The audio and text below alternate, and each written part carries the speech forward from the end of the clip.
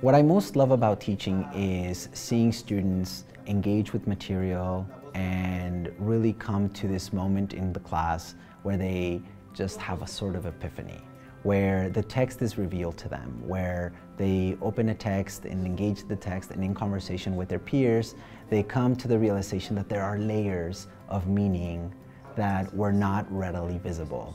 My name is Aguilar-Ramirez. I'm assistant professor of Spanish. I teach all levels of courses in the Hispanic Studies department. My area of expertise is U.S. Latinx literatures and cultures. Specifically, I focus on migrant narratives from the different ethnic communities that comprise the Latinx umbrella. I have found that students are especially connected to the courses that deal with my research because this research on migrant narrative is, for better and for worse, very topical in the present time. It is very present in the ways that students engage with the world.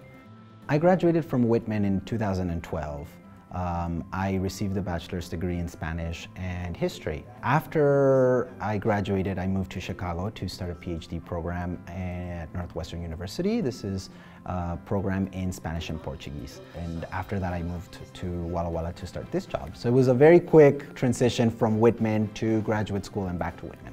In my role as professor, I also want to make sure that our students in Hispanic studies develop the critical thinking and the critical reading skills that they require to be successful, not just here at Whitman, but also in their future careers.